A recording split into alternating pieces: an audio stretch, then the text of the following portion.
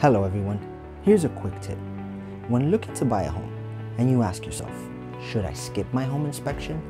Or what is a home inspection? Never skip a home inspection.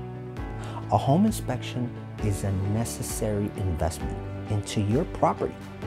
It's a couple $100 fee, but it will tell you what's wrong with the property. Don't you want to know if the roof or the foundation has an issue before you buy the house? Just because a house looks new and looks beautiful doesn't mean that it is. A home inspection protects you from making a bad investment. So never skip a home inspection. Thank you for listening. I'm Angelo Santana, your local mortgage expert. Don't forget to like and share this video. You can leave a comment down below too.